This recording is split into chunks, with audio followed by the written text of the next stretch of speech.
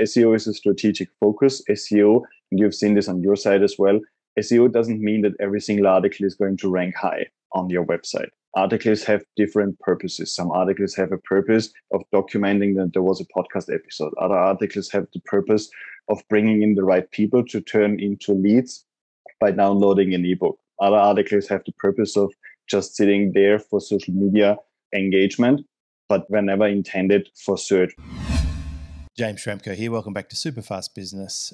This is episode 905. And today we're going to be talking about getting customers chasing you, because so much time and effort and energy is wasted on going out there trying to get customers to come to us, like shouting from the rooftops, and it can be exhausting. Or we have a business that's completely dependent on paid traffic, which is risky. Of course, for this kind of topic, I've brought along my organic SEO friend, Gert, Mellak. Welcome to the call. Thank you very much, James. We've had you on this series many, many times. We've got our own series together on this show because SEO is, of course, one of my soft spots. I started with SEO. Originally, I bought my own domain name so that I could outrank the IMDb listing for my name when I was an actor. So SEO was at the very, very start for me with my online journey. But I'm talking 2005. These days, we've partnered up. We talk a lot about SEO. You've grown your business substantially in the last few years. When I speak to you about business and your team, I recognize a lot of the names. They used to work in my SEO business. So it's like we're still in the game, just with a different guy fronting it. And the thing is, you're really good at this SEO stuff. You've been doing it for even longer than I had. And the one thing that you've done particularly well is you've started developing out your app to make it much easier for your clients to understand where they can do things to get improvements. But just before we kick off, I want to say, like, the stuff we've been doing has been incredible. We should celebrate this, but recently you helped us navigate to position number 1 for a phrase that picks us up clients who are looking for a particular thing that we do, and we teach this, and it's a very, very good direct match for my coaching capability and my skill set, and you've got us up to their position number 1. And this is a perfect example of what we're talking about today. Someone's going off to Google, searching for a thing. We appear number 1. They come to us. So because of the pre-work we've done, they're coming to us. They're coming into our funnel. They're opting into our material or buying our course or perhaps getting coaching. And so just first off, thank you. Secondly, let's just talk about that. Let's sort of have a look at the lie of the land at the moment. When people come to you, how often is it that they already have people coming to them on tap, or is that what they're trying to achieve? First of all, I'm happy with that we can give back the favor. You have been instrumental in growing our team, in informing us how to set up the right systems, etc. So definitely a big thank you back to you. I'm happy to do this and now see selectively things working really, really nicely and essentially achieving what, like you asked, actually many clients are searching for. So many clients come to us that have been very successful on Facebook ads, for example, have been growing their business with Google advertising, maybe display, maybe YouTube. But ultimately, they claiming, obviously, there are high ads costs. We just had the last quarter of 2021. And the last quarter, everybody who's running paid ads knows that the ad spend can go completely crazy. Some people even stop running ads or have to stop running ads because they just can't make a positive return on investment in the last quarter. And this is where many people then turn to SEO and say, yeah, maybe we should check this out again, because sometimes Facebook ads can be really, really simple. I'm not saying easy, but a simple game where you put in a certain money, you get back more than that, and you have a scaling business. But ultimately, then you have a Facebook shutting down your account or anything else happens that affects how your ads are running, or you have ad fatigue and you need to find the next trigger that actually works with your audience. Or if there's a software update. There's been a bit of a tug of war happening. There was an Apple update that caused a lot of problems. I was just speaking to someone today, actually, who has an agency, and he said it was tough. It was really tough. They had to make a lot of changes. Now, I think there's absolutely a case for paid traffic, and there's a case for putting it across multiple platforms, and we talk about paid traffic a lot. But what I think is really the big point here is People who have a great paid traffic campaign and it's working really well, which is ideal, usually ignore SEO. That's really the big point. And what I've consistently done, and through your help, of course, is we have sort of crossed that challenge that usually presents itself, and that is that we are prepared to have an investment for the long haul. As you know, because you operate hand in glove with my own team, I pay people in my own team to do our SEO point work because as an agency, you can do a lot of the stuff, but you still at some point probably need the business owner to at least give you access to something or to make a change that you suggest, unless it's like completely hands-on for some people, and maybe it is, I'm not sure. But in my case, I pay the wages, I pay my team, and I'd be paying an SEO contractor to get the information on what we should do, but you need to invest up front. But the benefit of that, of course, is that I have a high profit margin business now. I don't really need paid traffic. Pretty much my only cost is my team wages and some software, okay, and a couple of contractors here and there for things that we need. So it's a great situation to get to, but that's what the end goal looks like. Let's just go back to that coal face. Like someone's watching this video and they think, okay, my paid traffic's a bit up and down, or they're completely stopped. What sort of barriers do you think are there for someone when they think, oh, SEO, I've got to pay up front, I've got to put some resource into this? There's definitely probably more complexity involved than in people's minds than it actually is. So many people come to us and say, look, I really don't know if I should really start with this SEO thing. We have someone who runs our ads and this works a little bit better, a little bit worse, but it does bring us clients. So they really want to get some information how this will actually work. The way it really works. So what I tell them is, look, you need to have someone who can dedicate resources to this project. Ideally, you have at least an assistant or a writer or someone who can maintain your website and work hand in hand with us and with my team. We sometimes handle the entire execution for clients, but then still need someone who can approve content, who can give us information. I was yesterday had a workshop with a law firm, which is really not necessarily our industry to know how law in California, for example, works specifically. So we really need a call once in a while. We need some feedback. We need someone who can essentially work with us and where we can either guide their process or get some guidance from them in order to work their SEO. But there's definitely a lot of doubts involved in what it actually means to run an SEO campaign. And we definitely do a lot of upfront education about this process, which is just something that takes a while to start running. So we are very big on momentum. It is going to take some time to build up a momentum where you then see things are actually moving. It's like starting to push a car, for example, and this just goes very, very slowly in its millimeters, and then suddenly it's in motion and it's not that exhausting anymore to move this another meter ahead. It's a very similar situation we have with SEO. You just need to dedicate some resources, you need this going, but then you see Google picking up faster on new content, you see internal linking working out, etc. And this is then where the motivation kicks in, where people get really, really excited, and then slowly also see those leads coming in, those sales coming in, and then it really gets fun. The thing about momentum is an important one. I'd noticed a friend of mine, Pat Flynn, posted on something on Twitter the other day where he had noticed a post of his had slid off the first page, and he went in and just made some changes, and then it went straight back up the top. So if you've got things in motion and you've been over time building the right structure and getting your site to load quickly, and you have some links coming back to your site, if you do make small changes, it can have dramatic impact. And that's what I've noticed with your inputs. You say, hey, this post here could be updated. We update it, boom, it goes to the top. But what's missing for most businesses, they're not actually keeping an eye on it. That's step one. Two, that they're not even thinking about it, perhaps as part of it's so powerful that it could actually replace their other traffic campaigns, but why not do it in addition to? That's really the thing.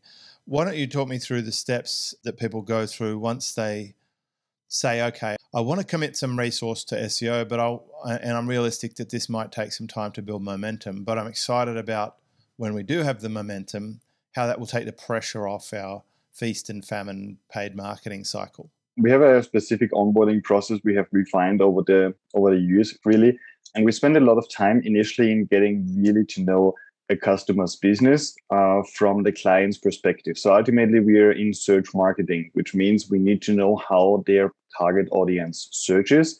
So if you're a law firm, we need to know how your future clients are going to search on the internet, where they could come across your content, and then make a decision to opt in for something, download something, get in touch with you. So it's very, very important that everybody on the team, and we are normally 4 to 5 people at least working on one project, everybody on the team knows exactly what such a target client is like, what they search for, how they ask questions on the internet. We do a lot of research there. And we have even a couple of calls with every new client. When the first call, we make sure that we absolutely 100% understand who they're trying to target, which is sometimes a little bit differentiated. So it's really important to dive in deeply.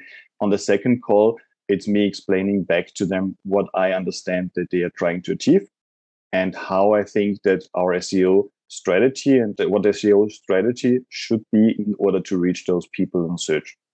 And once we're okay with this, then we have an overall strategic umbrella over the entire SEO strategy. And then we start what we call an Erica framework approach. And this is just a framework I've developed after a few years of refinement, where we just make sure that every couple of weeks we touch upon everything that's important in SEO. And SEO is not just one thing and one title tag or one link or whatever.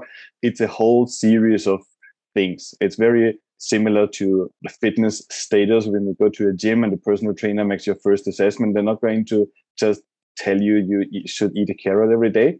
They're going to say, look, it's nutrition, it's movement, it's what you drink, what you eat, when you eat, how you sleep, and give you a lot of things. And you need to do everything right in order to reach your fitness goals.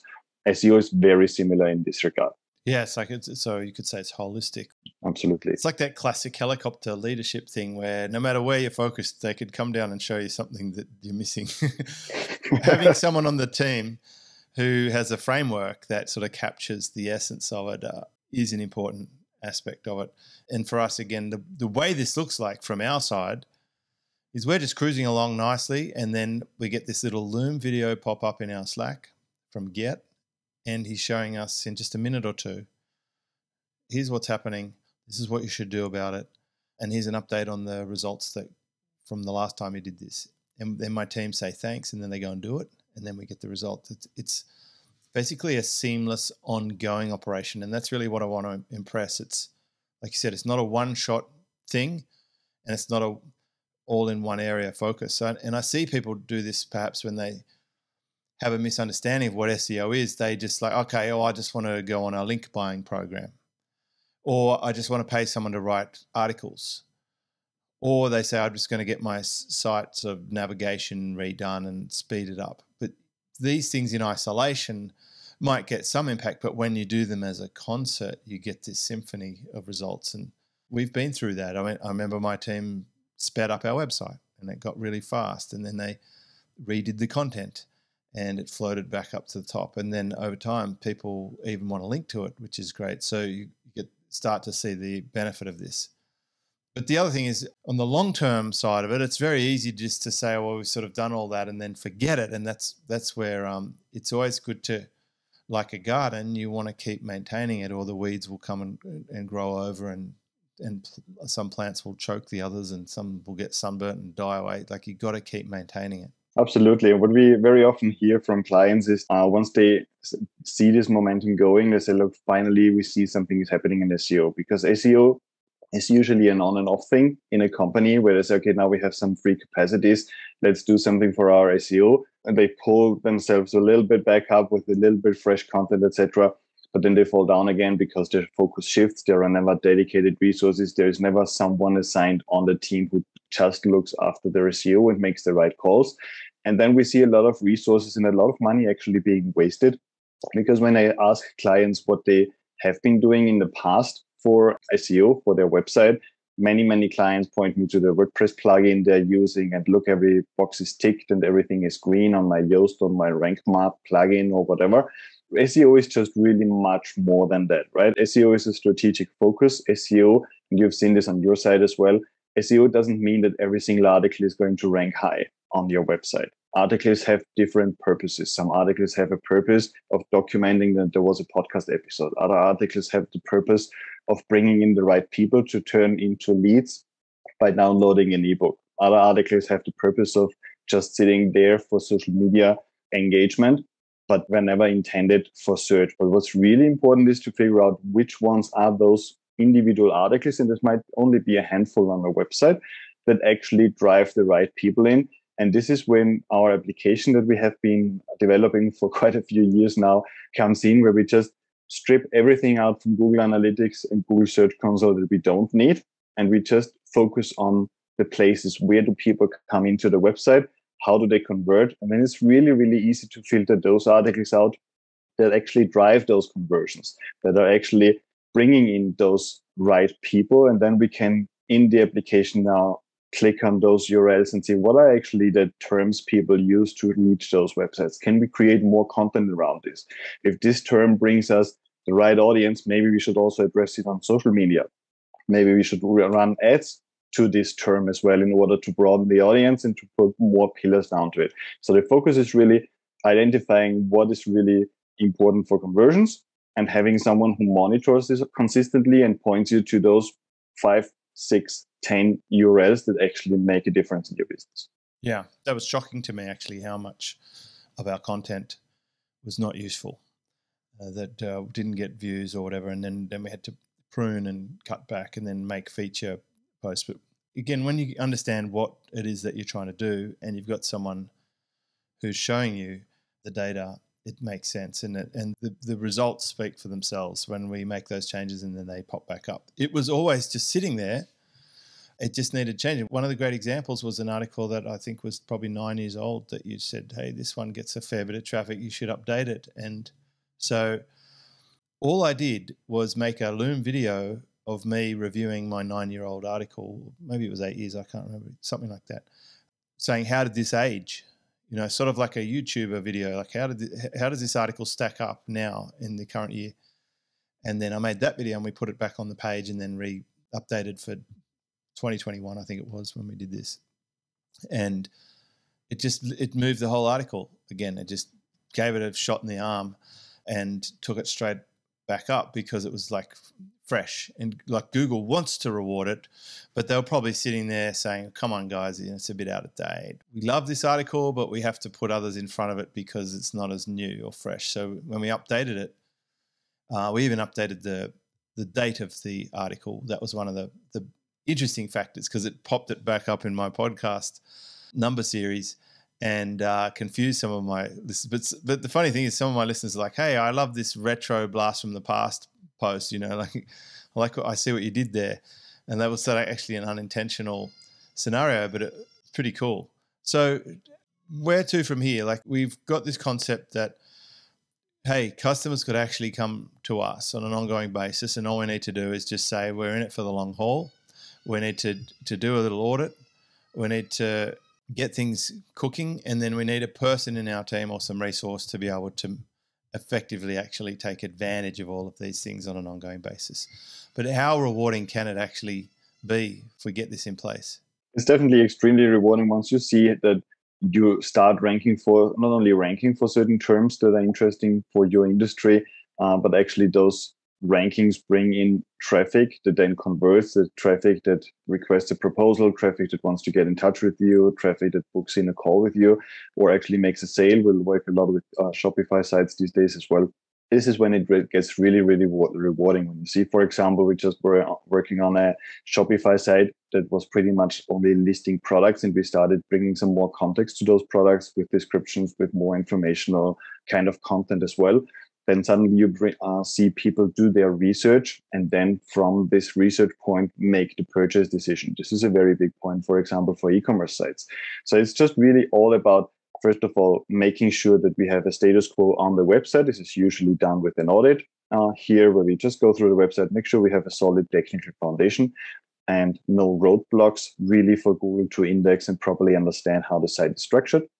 And then from there, really start building out this momentum, make sure that we have the data tracking in place, can actually understand what kind of traffic brings certain kind of results.